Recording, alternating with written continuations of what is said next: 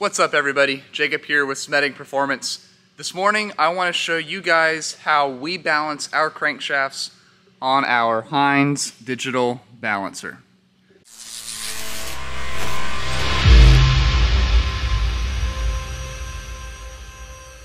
This is going to be the first video of a multi-part series where we go super in-depth and break down every step and every process that it takes for us to build a 1,000 horsepower, naturally aspirated, 632 cubic inch big block Chevy. And in part one of this series is going to be me with you guys going over crankshaft balancing. So right here we have our crankshaft. This is one of our Smedding 4340 forged steel crankshafts. And because this engine is going to make so much power and it's going to have so much displacement and so much just going on, we have these crankshafts made with center counterweights. You see that on a lot of very high-end, high RPM race engines, but we are going to start introducing that technology into our street motors, starting with the 1,000 horse 632s. So, center counterweighted crankshafts evenly distribute the balance across the entire crank so that at really high RPM, the crankshaft doesn't start to bend and bow like this in the very center. If that makes sense. Like if the flywheel's down here and the harmonic balancer is at my watch, it'll bow in the middle at real high RPM. So center counterweights take care of that. That covers the crank. It's obviously going to be internally balanced. It has a 4.75 stroke with standard big block main and rod journals. So to help this engine make the power that it needs to make, it's going to be 13:1 compression, and this customer is going to run it on VP C16 fuel. So, this piston, you might be thinking, how is that a 13:1 piston? Well, the cylinder heads we're running have a very small combustion chamber. I don't remember the exact spec off the top of my head, but it's very small. And because this engine has so much displacement, we actually only needed an 8cc dish, right there in the intake valve, to give us 13:1 compression. So, these pistons also have lateral gas ports, which Shay will give you guys more details on in his video, talking about the components of the engine. So anyways, really nice forged piston is going to give us great results and run very smooth in this engine. And it's just huge. I mean, I know I don't have the largest hands, but this piston is almost the size of my palm. It's a 4.6 bore. Just insane. And to connect the piston to our crankshaft, we're going to run our Smedding H-beam rods, of course. These are 4340 forged. These are our big block rods for our 632, so they're 6.7 inches long. Your normal LS stroker rod is 6.125, and these are 6.7. Just baffles the mind. And they're going to, of course, come with ARP hardware. Keep everything nice and in check. So, how do we balance a crankshaft? Well, first we have to calculate what's called the bob weight. And these are our bob weights. Their purpose is to simulate the connecting rods, pistons, piston rings, rod bearings, wrist pins, pin locks, everything that's going to be spinning on this crankshaft in the real world. So, we have what's called a bob weight formula. And we're going to weigh all of these components and come to a total. When we get that total, we simulate it with the bob weight. So whether it's 1,700 grams for a small block or if it's 2,200 grams for a big block, we make this guy, the bob, weigh that measurement. It's pretty simple. There's not much to this. So I'm going to start weighing these components and we'll start filling in this chart. At one point though, we're going to have to measure the small end of the rod against the big end of the rod. And we'll cover that in a second. Okay, so let's start with our piston. Get our scale booted up.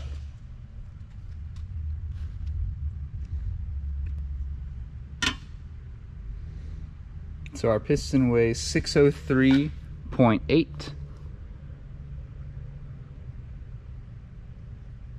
Now I'm getting 0.7. Next we need our rings. So I have all of the engine's piston rings here. We're running a Total Seal Advanced Profile stainless ring pack. It has a 0.9 millimeter top, 0.9 millimeter second, and a 2mm oil ring. And we're also going to include at this point the oil rail spacer, which gives the oil rings more support in this application. So now we have 30.1. Okay, put those away. Next we have our wrist pin, which is 188.6, 188.5. And then we have our locks next, which capture the connecting rod inside of the piston, 2.9. Okay, I'm going to skip the rod for a second and jump to the bearing, which is 100.2. And then we actually give it a little bit of an allowance to accommodate for the oil that's being slung up on the crankshaft. Generally, in like a dry sump small block, I'll factor in about 4 grams, and on a wet sump big block, a wet sump big block, I'll give it 6 grams. It's really just a discretionary number to kind of put some effort into something. Some of these components in the engine are going to be what's called rotating, and some of them are just reciprocating. The piston, for example, and the piston rings, the wrist pin, the locks, the rings, they all go straight up and down in one motion. They're reciprocating. The rod bearing and the rod big end are rotating, and the rotating weights we double. So if you were paying attention, you saw me put 4 rod bearing shells on here for my weight, and I'm going to do a similar thing with the big end. We're going to find out the weight of this part of the rod, and we're going to double it because it's going to rotate in the engine. However, the small end of the rod, which is up in the piston, we're only going to use as reciprocating and use it one time. So to do that, first we'll get a total rod weight, which is 818.2. Now we need to find the small end weight of the rod, and we'll use this little apparatus. And you hang the rod on here, and now you can see we have the small end hanging on this scale, and we've got 250. And remember, that's reciprocating, so that only counts once. And now we're going to subtract this weight from our total rod to calculate the big end. So I had a total rod weight of 818.2 grams. So 818.2 minus 250, 568.2 for a single big end. But remember, that's rotating, so we want to multiply it times 2, which gives me a total weight of 1,136.4. Now that we have all of our measurements weighed for our bob weight, we can total this straight down and come up with our total bob weight. So starting from the top, 603.7 plus 30.1 plus 188.5 plus 2.9 plus 250 plus 1136.4 plus 100.2 plus 6, and we get a total bob weight of 2,317.8 grams. Now the hard part's over. Next, we're going to put all this away, get our bob weights out, and start adjusting them to equal that total bob. So currently, this guy, for example, is about 1,800. So we need to add quite a bit of weight. I'm going to start the time lapse now and get these all situated.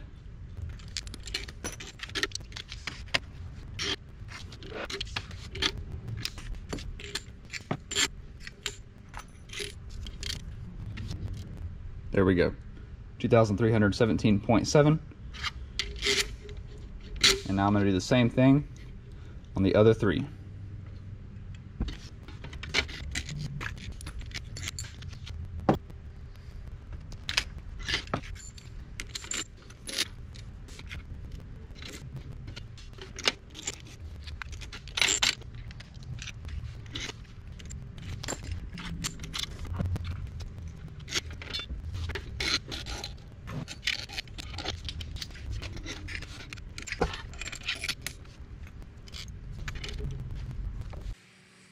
Now that we have our bob weights calculated, we're going to add them onto the crankshaft and give it a first spin to see where we need to remove material to get this crank to match our rotating assembly.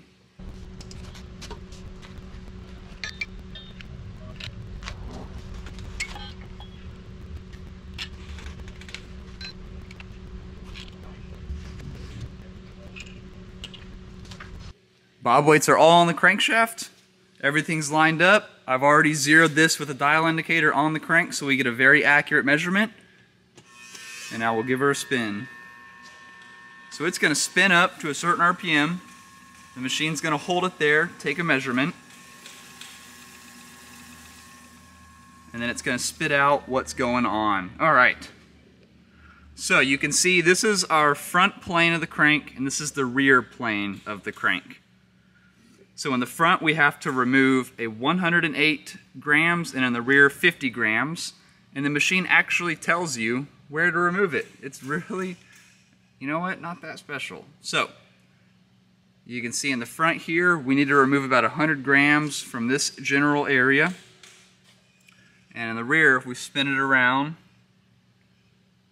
we need to remove 50 grams from about this general area. So I'm going to start in the front because it's double the rear. I'm going to get it down to about 10-15 grams, and that's going to change the rear a little bit.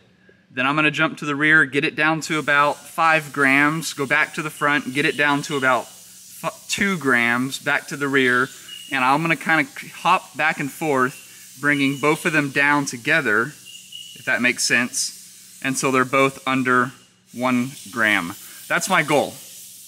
We'll see if we can make it happen.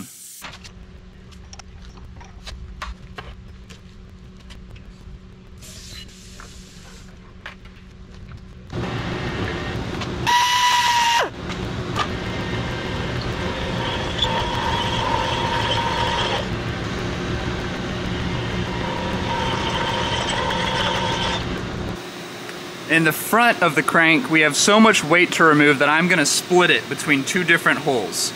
So I've just made my first cut on the crank. Now we're going to spin it back up, remeasure, and reevaluate where we need to be.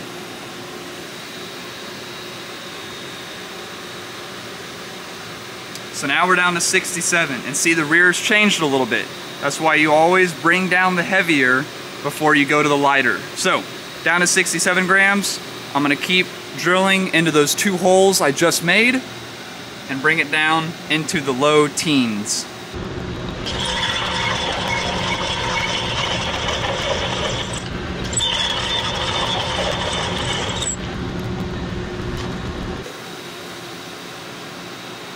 Okay, down to 39. Let's keep drilling.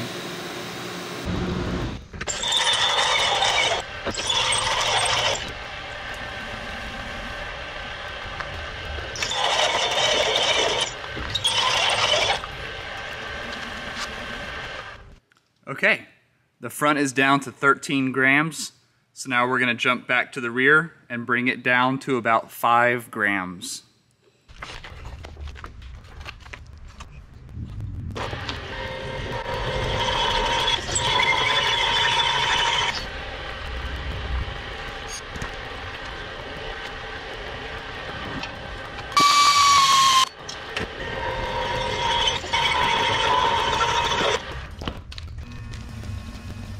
Sometimes you gotta just give yourself a pat on the back.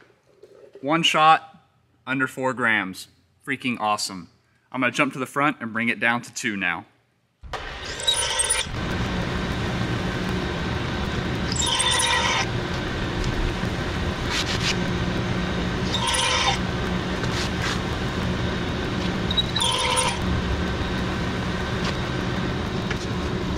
Okay, I've done the last of my drilling. This should be the final spin.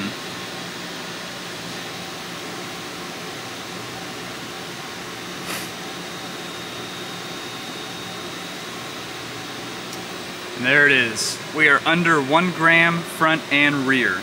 You know what? For the fun of it, let's do the math. So the worst of these is 0.88. So we got 0.88 times 100. Let's divide that by our initial bob weight of 2,317.8. Whoops. 2317.8 equals 0.038, we'll call it. So 100 minus 0.038 means I have an accuracy of 99.962% perfect balance. That's better than Walter White numbers, people. Let's talk about some accuracy. A large part of that is due to the Heinz machine. This balancer is amazing. It may not look like it's brand new and all white polished stainless, but look at the numbers we're getting fairly quickly out of it. Isn't a sales pitch for Heinz? We own this machine. They don't even know we're doing this for them. But every crankshaft at Spedding Performance that we balance and every engine that we build gets balanced on this machine to this level of accuracy. Now I'm going to come back and deburr the edges of these holes that I've drilled because they're a little sharp, and Shay, our engine builder, has little baby soft hands, so I'm going to get those deburred for him, and this crankshaft is now ready for assembly. And the next part of this video series, Shay is going to go over bearing clearances, ring gaps, the type of rings we're going to use, the type of bearings we're going to use, why we use those rings, why we use those bearings, etc. So drop a comment down below letting me know how excited you guys are to see part 2 of this series, and we'll see y'all there.